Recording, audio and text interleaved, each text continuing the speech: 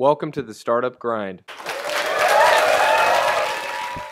So talking about firing and making tough decisions, one of the most interesting set of articles I read was Reid Hoffman talking about his decision to step down from LinkedIn. Mm-hmm.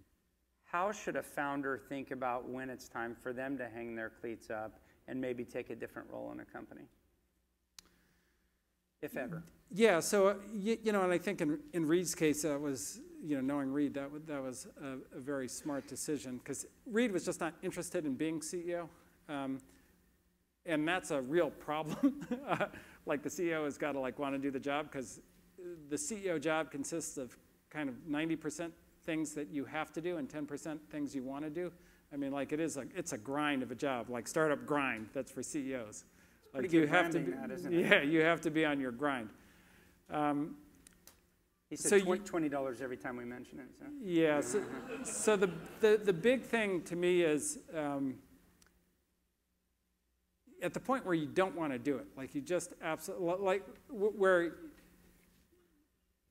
you can't face another day being CEO. Like, that's really the time to step down. I think when you think that you're not good at it. I would just keep in mind that nobody is good at being CEO when they start out as CEO. I certainly wasn't any good at it.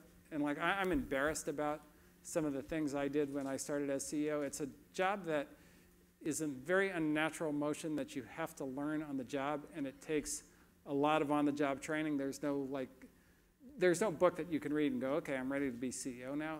It's just it's very, very detailed, high-skill position.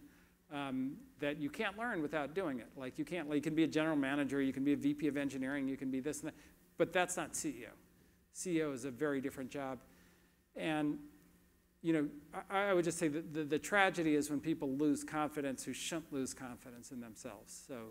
So if you think you're, better than anybody else around to do it, and you still want to do it, provided that you're not horrible at it, then I think at that point the company is generally better off with you staying in the slot.